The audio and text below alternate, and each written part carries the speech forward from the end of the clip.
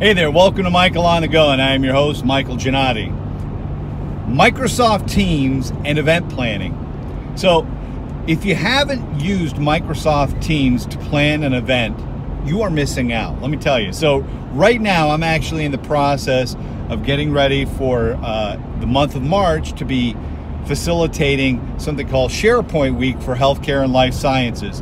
And during that week, we're going to have a speaker a day appearing via webcast. We're going to use Microsoft Teams live events to broadcast to the public.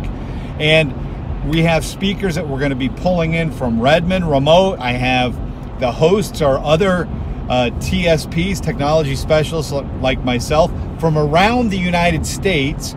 And then I'll be here in Pennsylvania, technically facilitating the whole thing. We're going to do it all through Teams. But to get ready for that event, there's a lot of work that has to go on, right? We've got planning that has to take place. I need to put together tips for the speakers, for the hosts. I need to create a host script. I need to create some visuals and a little slide deck they can run through for attendees so that they can see how to leverage and interact through the Q&A panel. There's a bunch of stuff to put together. Also, I need to communicate with my hosts and with my presenters as we lead up to the event. And we don't want to do that through email. I mean, email, come on, that's like yesterday's news. So what we're doing is I've set up a Microsoft team. I've set up in that team a couple of key areas. And I'm going to share that with you a little bit later because I'm actually using it as a template moving forward for other virtual events we're going to be running.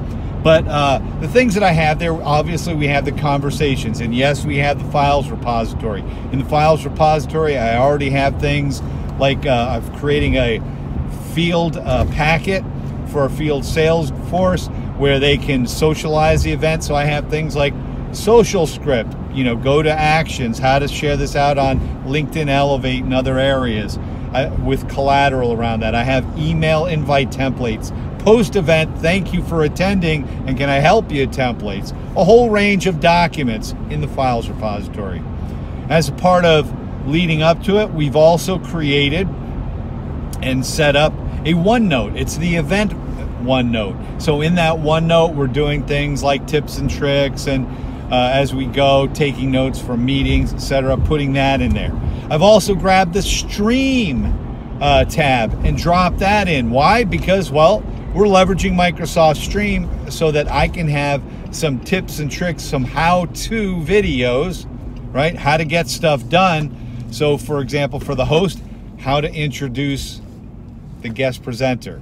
For guest presenters, some tips and tricks and things to maximize their presentation and to make it, more impactful. But all of it meant to lower the overhead on these folks so that, they just kind of, when it's time to deliver, they just show up and go, right? Make it easier for them. We also have planners set up, right, with some basic things that we need to get done to align those to timelines and when those have to be delivered and to make sure we deliver them timely and assign them to people. All that stuff. When we're all done with it, we'll have all that collateral I can take, and I can either keep the team or I can archive it off to a SharePoint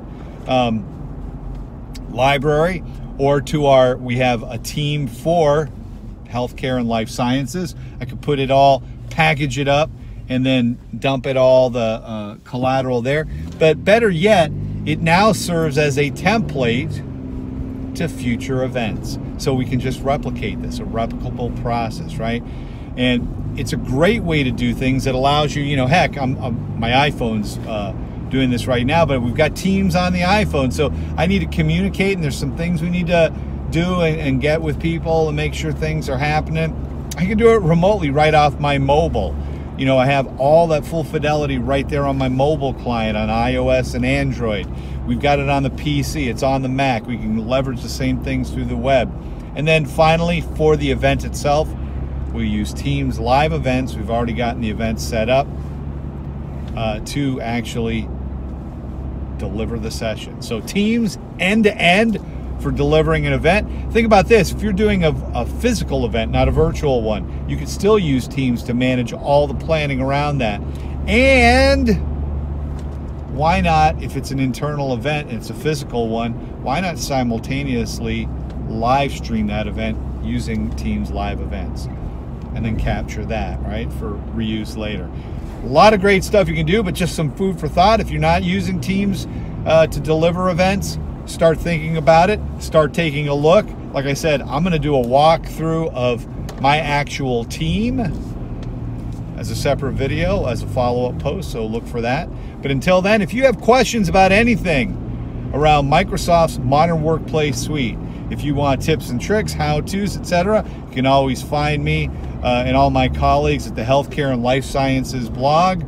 If you go over to techcommunities.microsoft.com and the blog's there, we're there. We are live, part of the community. You can find me on Twitter. You can find me on LinkedIn. You can find me on Facebook and everywhere that social goes. With that, this is Michael on the go, bidding you have a great day as I'm heading home after some shopping out here in the country. Bidding you have a great day. Take care, and as always, ciao.